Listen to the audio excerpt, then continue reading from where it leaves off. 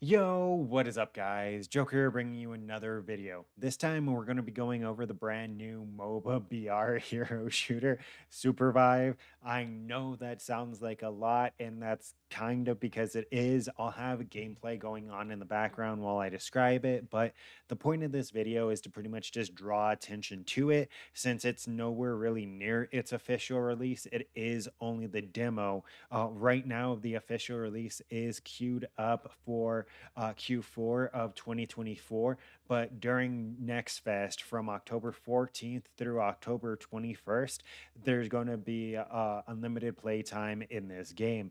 And I have to tell you, this is actually surprisingly fun and entertaining. It's like if you took League of Legends and Fortnite and you smashed them together.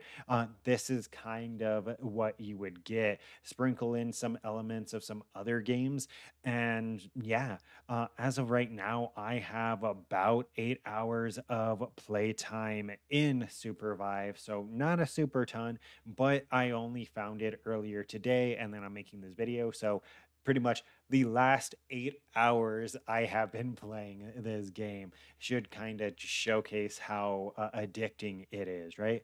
The core gameplay loop of SuperVive has you queue into a four-man team or a duo, and you're dropped into a battle royale map where there's a couple of modifiers that it rotates between, changing up the gameplay somewhat. Sometimes it's like you start with an ultimate item, sometimes you have unlimited flying, right? So you're able to move around the map that much that much faster.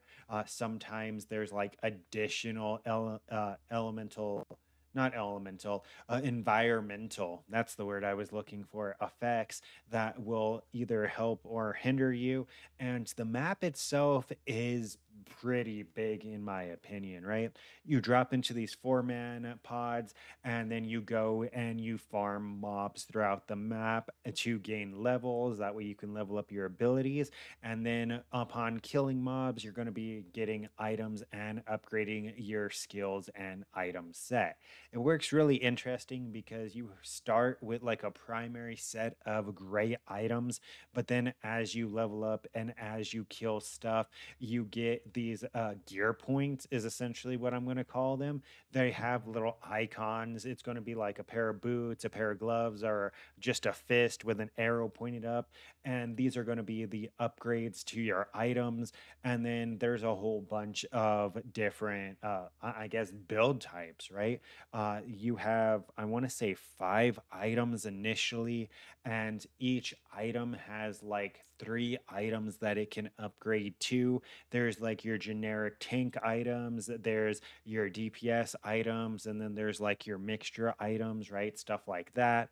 As well as for the classes themselves, you have your tanks, you have your supports, and you have your DPS, all in the um all in the squad. It's a really hard game to try to describe, but the main point of this video is to bring attention to it as well as bring attention to Steam Next Fest, which, in case you're unaware, Steam Next Fest is an annual event held by Steam where a bunch of devs get to go ahead and showcase their games, showcase what they've been working on to try to get like a wish list and hype built around their projects, right?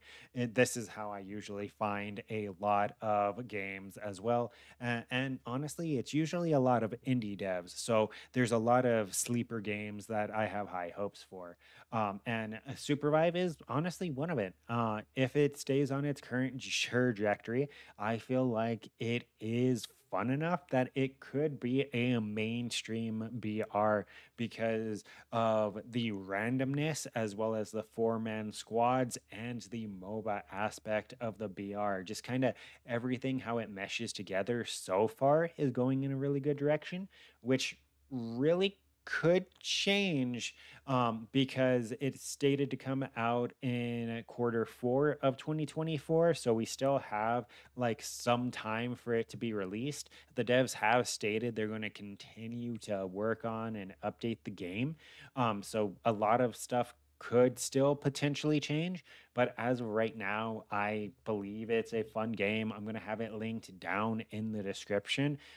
Just super short video going over that, bringing some attention to it. Go check out Steam Next Fest. It's going to be going on until October 21st, and you're probably going to find a shit ton of games that you're hype about. But yeah, that's pretty much it. Short video, all I wanted to go over. Probably rambly and all over the place, but hey, don't forget to like, comment, and subscribe to stay up to date with this and future content. Up next, we have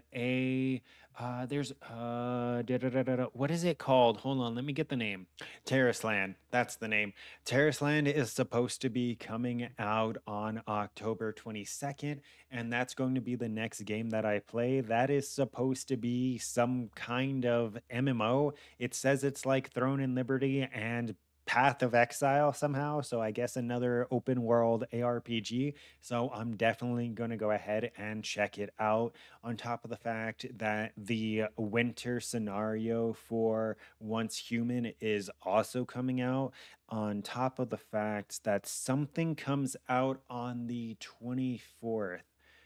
What comes out on the 24th? Oh God, now I have to look out. Oh, Torchlight. Torchlight Infinite comes out on the 24th of October. So I have a bunch of games that I'm still planning on playing until then. But yeah, that's it. I'm going to end this video. I don't want it to be any longer. Thank you for watching. Bye bye.